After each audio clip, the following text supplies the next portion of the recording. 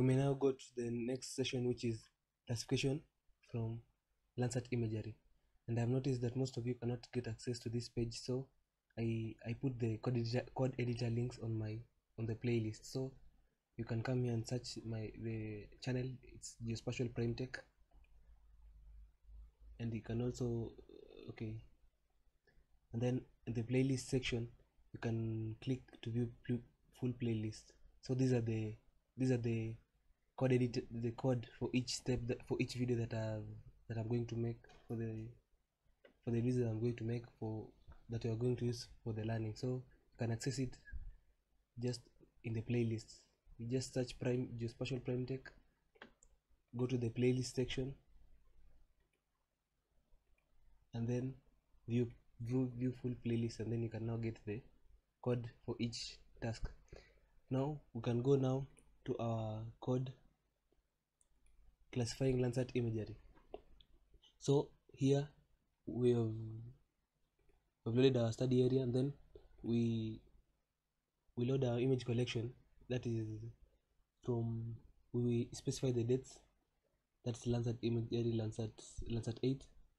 So, and then we create a simple composite, a cloud-free composite using that one, and then we display it on our map.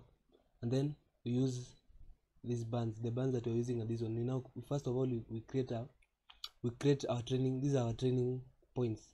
So we come here and as we were doing last time, we create a new layer, you click new layer, then you maybe name it something like now water, the way I've done.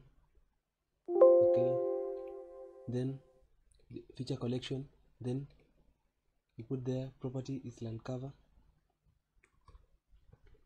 value you place it, maybe it was, if it is the first one you start at 0, and then you place the color, then you press OK. But since I've already done that, I'll just remove these. Since I've already done for water. So you do now for water, you also do you do for water, and then you load your place. No, so for me it was right here.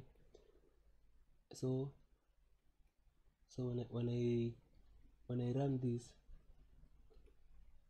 it will give me the Landsat Imagery, and now these are my trained points. Wait first, okay, let us wait a little bit.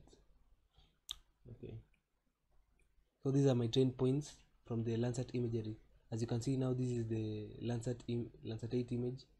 It is loaded right there. Let me now check out I haven't clipped it to the study area, but I use it just that way because of I wanted to do it just for purposes of showing you. Then so you come to your Landsat Imagery. You know, look like this one is water.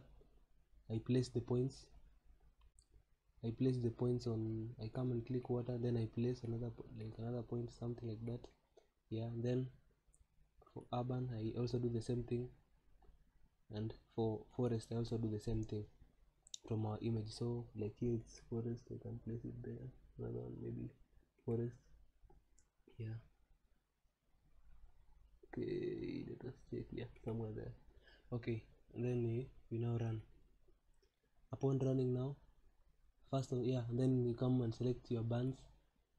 The land cover is the property that connects the classes, that the way I was saying, this one, the one that we put right here, the land cover and the value. So, and then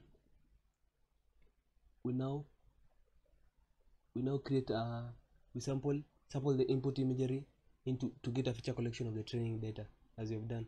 And then we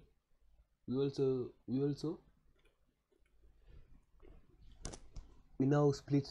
You can use the random forest classifier. We had split 75-25%, as I had told you, and then we now use the random forest classifier to classify our image, and we also calculate do a confusion matrix to see the accuracy of our work. Yeah, so that is it. Thank you.